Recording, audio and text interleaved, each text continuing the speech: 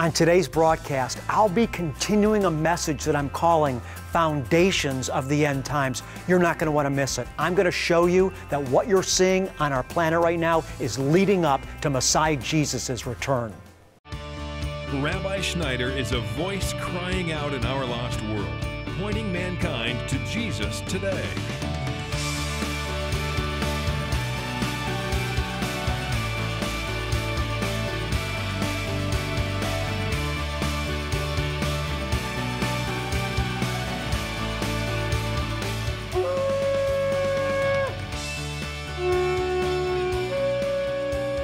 Shalom, it's an exciting time of the year where we look forward to the fall feast of the Lord. And today we're celebrating the Feast of Trumpets when Yeshua is to return. Beloved, on today's message, Foundations of the End Times, the reign and return of Messiah Jesus, I'm going to take you inside Lion of Judah World Outreach Center, where I preached a message about the rise of the Antichrist, but also about the other events that lead up to the return and the reign of King Jesus. This is an important message, and there's no time greater than our present time to hear it. I love you, and shalom. When the anti-Messiah arises, like so many other dictators of the past, he's going to try to conquer the whole world. We have so many, right, that have tried to do it in the past. So many governments, the Roman Empire, the Persian Empire, Germany, so many that have tried to conquer the whole world. The anti-Messiah will try to do the same thing, and he's going to come against Jerusalem, a people that have maintained their tradition more than any other people group in the world. A people group that cannot be explained except for the fact that the Red Sea really parted. A people group that somehow know who they are as a people when every other people's group's identity has gone and faded into oblivion. The Babylonians have come and gone. The Persians have come and gone. The Medes have come and gone. The Roman Empire has come and gone. But the Jewish people retain their memory as a people group and are still here today, retaining their identity. We're Israelites, we're Jews. And this anti-Messiah is going to come against Jerusalem. He's going to come against this people group that's God's first covenant people. I didn't say they were better, I just said they were his first covenant people because they were the people that he made his first covenant with. But God said, I'll never leave you or forsake you, and my gift and call in your life is irrevocable. So we read in the book of Zechariah, chapter 14, verse 12. Now this will be the plague with which the Lord will strike all the peoples who have gone to war against Jerusalem.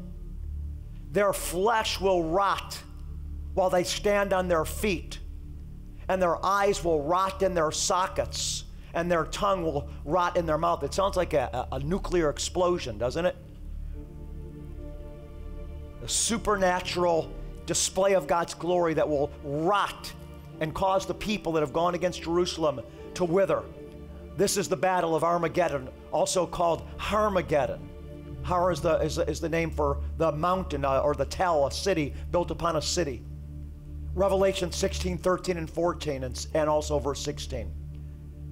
John said, I saw coming out of the mouth of the dragon, and out of the mouth of the beast, and out of the mouth of the false prophet, as Zechariah is being fulfilled here, this war called Armageddon. He saw coming out of these demonic spirits 3 unclean spirits like frogs, for they are spirits of demons performing signs which go out to the kings of the whole world to gather them together for the war of the great day of God the Almighty. And they gather them together to the place which is called in Hebrew Harmageddon or Armageddon. It's the nations of the world trying to snuff out God's first covenant people, the Jewish people. And it's at that point in history that Jesus steps in, just as it looks like they're going to be utterly obliterated. And they would have been if he didn't step in. And so we come now to Messiah's return. Daniel 7:13. Daniel says, I kept looking in the night visions, and behold, with the clouds of heaven, one like a son of man was coming. And he came up to the Ancient of Days and was presented before him. And Daniel continues, and the kingdom was given to him, that all peoples and nations should serve him. The Lord said to Yeshua, sit here while I make your enemies a footstool at your feet. This is the prophetic vision of the coming of Jesus, of the world being turned over to the Son of Man. The Bible tells us in the book of Revelation that the nations of the earth have become the kingdom of God as Jesus begins to reign over the world. Matthew 24, verse 30, Jesus said, and then the sign of the Son of Man. Notice what Daniel said. One like a Son of Man. You see the language. Daniel said, to the Ancient of Days, one like a Son of Man was coming. Notice the phrase there, Son of Man. Who did he come to? The Father. He came up to the Ancient of Days and was presented before him, and the kingdoms of the world were turned over to him. Now notice what Jesus said here. And the sign of who? The Son of Man, the same one that Daniel saw, will appear in the sky, and then all the tribes of the earth will mourn, and they will see the Son of Man coming on the clouds of the sky with power and great glory. And when it happens, when Jesus steps in and the sign of the Son of Man appears in the sky, the Bible says the dead in Christ will rise, and we're going to be caught up and meet the Lord in the air. Then we're going to return with him and reign on the earth. But in the midst of all this, the greatest event perhaps in all of Scripture takes place. It's called the marriage supper of the Lamb. That we arise, we meet Jesus in the air face to face. We experience the us, he and us in him. And there's a ring that's put on our finger, so to speak, and we experience something that Revelation 19 calls the marriage supper of the Lamb, that beloved one. God didn't send his Son to die on the cross just to save you from your sin, but his Son gave his life on the cross and shed his blood in order to marry you and I. He's looking for a divine partner in love. He's not looking for people that are, you know, part of that old song that we used to sing years ago, that saved a wretch like me. For such a worm as I. He doesn't see us that way. That life is gone. That life is buried. He saw something very valuable in us. That's why the Bible says that we should pray to understand the riches of God's glory, of his inheritance in the saints. We're his inheritance. We're his partner in love. We're the ones who are going to sit down with him at the marriage supper of the Lamb. And marriage is a divine exchange of love between two partners. The Lord has purchased us that we would love him back with the same love that he loves us with.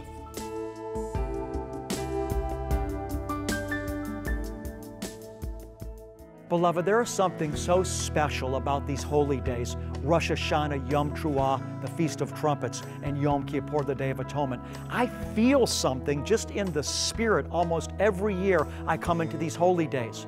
You know, even as a boy growing up in the synagogue, Jewish people that weren't religious any other time of year, they'd be in the synagogue for Rosh Hashanah and for Yom Kippur. As I celebrate these holy days now, something is so different for me. I feel the love of God in such measure that I never knew before I knew Jesus. Just to know, beloved ones, that Jesus is coming back, there's such hope in that. And knowing that Jesus has died for our sins once and for all, our hearts are just moved by the love of Father.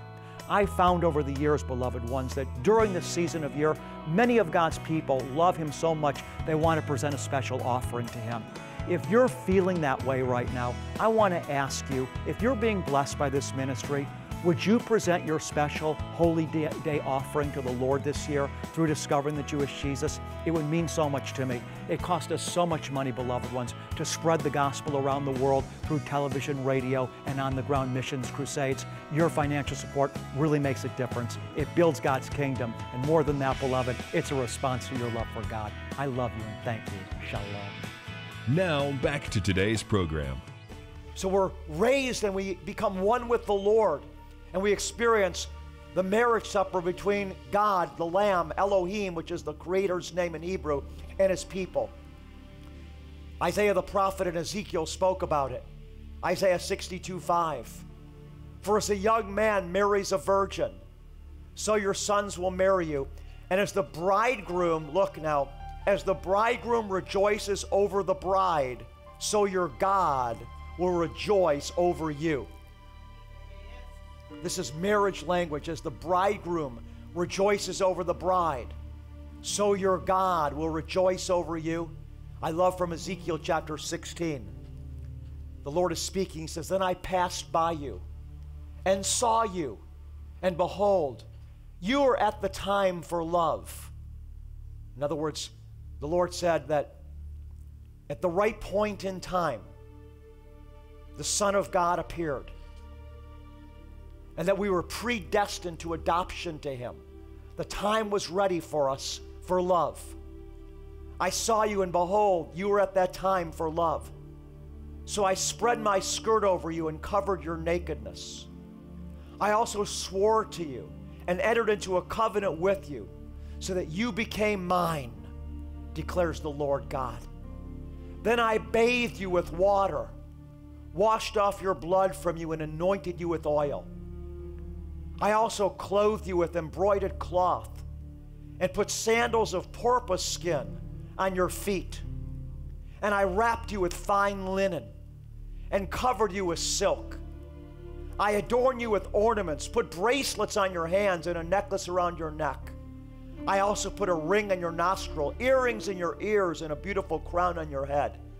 Thus you were adorned with gold and silver, and your dress was of fine linen, silk, and embroidered with cloth. You ate fine flour, honey, and oil, so you were exceedingly beautiful and advanced to royalty. This is about God beautifying His bride. We're called the bride of Christ and marrying her. Revelation 19, 7 through 9, the counterpoint. Let us rejoice and be glad and give the glory to Him. For the marriage of the Lamb has come, and His bride has made herself ready. It was given to her to clothe herself in fine linen, bright and clean, for the fine linen is the righteous acts of the saints. Then He said to me, write, blessed are those who are invited to the marriage supper of the Lamb. And He said to me, these are the true words of God. We're destined for ultimate intimacy and relationship, where every need of the human heart is fulfilled and satisfied in His love. This is where it's going. This is why Jesus says, if you love me, He said in John 14, I'm going to come to you and disclose myself to you. And my Father and I will make our home with you. That's what this is about here. The marriage supper of the Lamb. So we started out with the tribulation. We saw the rise of the Antichrist. We saw the Antichrist leading the armies of the world in a plot to take all over the world. But when he came to Jerusalem, just as he was about to wipe them out, Jesus stepped in and returned. His people met Him and became one with Him, and the covenant was sealed in the marriage supper of the Lamb. But it's not just, beloved, about everything that He's done. As I indicated, He also wants us to love Him back. And so there's something that we read about in the book of Revelation will also take place in this season where we become one with God, where we're taken out of the world to meet Him and experience Him. If you have a hard time believing this, let me ask you where you come from. Where did you come from? Where did your personality come from? You came from somewhere. You're going to return to meet the one that you came from. When you look at the mirror, you see an intelligent being. You see your eyebrows and your beautiful face. You can't explain human personality, our capacity to have consciousness, to be aware, to love. We can't explain these things. No, we were created by an intelligent designer in His own image. We're going to meet Him again. And we're in this world to develop our relationship with Him. I'm preaching to the choir, most of you. And what happens is there's going to be an account. When we stand before Him, He's going to say, okay, how did you live your life? Because He said, even a glass of cold water that was given out of our love for Him is going to be rewarded. There's going to be a reward. Jesus said, store up for yourself treasure in heaven. Many that are first will be last, and many that are last shall be first. It's called the judgment seat of Messiah, or the judgment seat of Christ. We meet the Lord in the air. The marriage takes place, and then rewards are given out. Behold, from Isaiah 40, verse 10, the Lord will come with might, with His arm ruling for Him. Behold, His reward is with Him, and His recompense before Him. The Lord will come with might, and His reward is with Him. 2 Corinthians 5:10, for we must all appear before the judgment seat of Christ, so that each one may be recompensed. We just saw that word, didn't we? Each one may be recompensed, there's that word, for his deeds in the body, according to what he has done, whether good or bad. Did you know in the last chapter of the New Testament, Revelation 22, Jesus said, behold, I come quickly, and my reward is with me, to give to each one according to what he has done. Where you and I are in the millennial kingdom and heaven is up to us. Because it all depends on what you and I choose for our lives today. And there'll be no excuses. The millennial kingdom. Isaiah 65 verse 25. And the wolf and the lamb will graze together, and the lion will eat straw like the ox, and the dust will be the serpent's food. They will do no evil or harm in all my holy mountain, says the Lord. Time of peace on earth, where the peace covers the world like the oceans cover the earth today. It's going to be a beautiful time of harmony. Revelation 20 verse 2 tells us about Satan being bound during this time. We call it the millennium because it lasts for 1,000 years. 1,000 means millennium. He laid hold of the dragon, the serpent of old, who is the devil and Satan, and bound him for 1,000 years. But at the end of that 1,000 years, once again, conflict on earth takes place. Because people that are born during the millennial period will not automatically walk with God. Because to walk with God, you have to experience the new birth. Jesus said, that which is born of flesh is flesh, that which is born of spirit is spirit. Truly, truly, do not marvel that I say to you, you must be born again. And so people that are born during the millennial period will be born the first time of flesh, but unless they receive God's Spirit, they're going to be led astray by the lust of the flesh, the lust of the eyes, and the pride of life. And so many will be born during the millennial period, and people will live for, remember, it's 1,000 years long. There's going to be a lot of people on the earth that populate the earth that don't know Jesus. It's going to keep increasing. And at the end of the 1,000 years, Satan's going to be released. And Jesus is going to step in, destroy the devil once and for all, change everything in a climactic event that begins with what is often referred to as the white throne judgment. At the end of the 1,000 years, Satan, he launches a final assault against the Lord when Satan is released. And those that are not born again yield to his power. And they march against the powers of light. So it's a conflict between light and darkness. But Jesus, once again, steps in, crushes the rebellion just like that, and that's the end of it and the beginning of a brand new beginning. And what happens at this time is that there's a second resurrection. Remember, the first resurrection was when Jesus returns and we meet him in the air. But this is only for believers. At the second resurrection, all mankind will stand before him. The great and the small, the good and the bad. And the books will be opened. And everyone's name that is not found written in the Lamb's Book of Life will be thrown into the lake of fire. The Bible says that there are two sets of books. On the one hand, there's the Lamb's Book of Life. Those that have been purchased by the blood of the Lamb that belong to Jesus. Then there's another set of books, and the other set of books have recorded all the thoughts, all the actions, all the deeds, all the words of those that have not received Jesus, and they will be judged by their words, by their thoughts, by their deeds. And there'll be no atonement for their sin, because the only atonement for sin there is Yeshua that died in the place of the guilty. So without being in him, people are judged for their own sin. And the Lord already gave the warning. People didn't repent. And what happens is they're going to be eternally separated from God in a place called the lake of fire. I know it's horrifying and terrifying, but we have to be true to God's word, and that's what it teaches. Beloved, did you know that the Bible says that the fear of the Lord is the beginning of wisdom? In other words, God tells us of these horrifying events that will happen in the lives of those that don't know Him. The reason He tells us this is because He loves us so much and He doesn't want us to be in that position. So I want to say to you now, the first thing that Jesus said as He began His ministry, He said, repent, for the kingdom of God is at hand. To repent means to change directions. I want to ask you today, you examine yourself, are you really living for God? Are you really seeking to put Jesus first in your life? He's not just to be one of the things that we add onto our life, because He doesn't want us to be lukewarm about Him. He wants to be the center of our existence. And if we're not seeking and striving to make Him first, then we need to repent. Jesus said, seek ye first the kingdom of God. You see, the message that you heard today, beloved, the point of the message is to get you and I to repent. For those of you that have never repented, it's to bring you to repentance for the purpose of salvation. For those of us that already know the Lord, God wants us to continue to repent at deeper levels. He wants us to continue to examine our thoughts, examine our motives, and to more and more become like Him.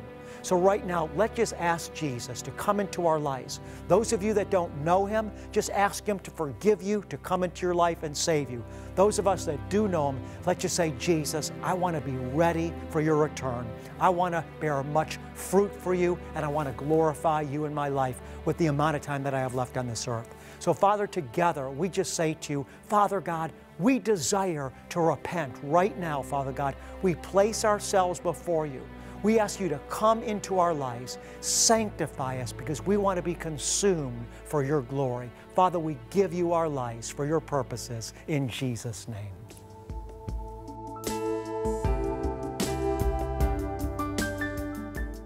Beloved, I pray that you're sensing that the Lord is doing something special in your life during this holy season. I know in my life there's been several times that Father has done something really unique right in the midst of this season that we're in right now. Do you know, one of the things that's important for God to fully work in our lives is that we respond to Him. We read in the book of Leviticus, chapter number 23, verse 25 and 35, that the Lord called Israel to respond to Him during this season by having them present to Him a special offering by fire. If you're feeling the Holy Spirit inquiring in your heart as to whether you'll respond to the Father during this season, beloved, I want to encourage you to take action. And if the Lord is asking you to present an offering to Him, would you consider doing it through Discovering the Jewish Jesus this year? I want to thank you, beloved. God bless you and shalom. Here's how you can partner with us. Send your special Holy Day offering to Discovering the Jewish Jesus, P.O. Box 777, Blissfield, Michigan 49228. To make a credit card donation, call 1-800-777-7835 or text the keyword Rabbi to 45777. To donate securely online, go to discoveringthejewishjesus.com. To show our appreciation, we will send you an audio CD of Rabbi Schneider's Message of the Month, as well as our most recent newsletter. To learn more about this ministry and for more information about Rabbi Schneider's rich spiritual resources or Messianic music by Joshua James, go to discoveringthejewishjesus.com. Do you have a testimony of how the Lord has used Discovering the Jewish Jesus to change your life? We invite you to share it with us. Visit us at discoveringthejewishjesus.com and click on the Testimonies link. Your program blesses me to see all the new souls coming in and all the new faces I will get to see in heaven. Thank you for telling me about my Heavenly Father in your anointed, gentle way. I have a feeling that your ministry will and is getting bigger and bigger. Thank you, and may God continue to increase your anointing and supernatural strength to accomplish it all. Love, Gloria. We're glad you joined us today, and we want to pray for you. Send us your prayer requests by mail or by visiting us at discoveringthejewishjesus.com. We also want to thank you for your prayers and financial support. In supporting Discovering the Jewish Jesus, you become a partner with God in building His kingdom. Thank you, and may our Father pour abundantly back into your life as you partner together with us.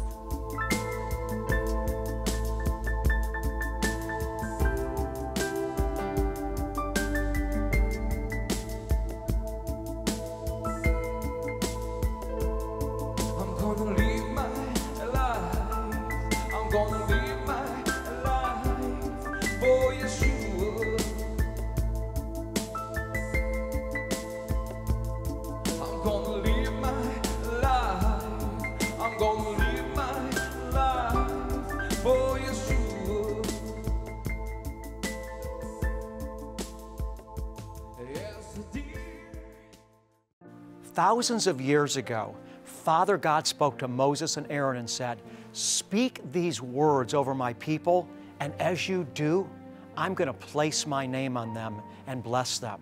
You know what? Father God's still living. And as I speak those same words over your life today, as you look to Father in faith, He's going to place His name upon you and continue, beloved one, to bless you in a fresh way today. Receive His blessing, Father's blessing, into your life.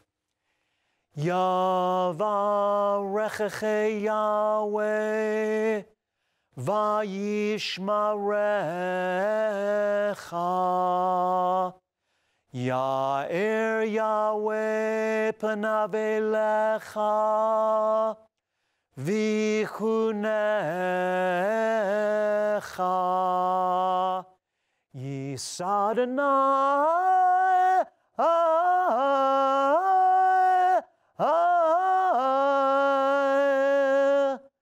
Panav Elecha Ve'asem Lecha Shalom.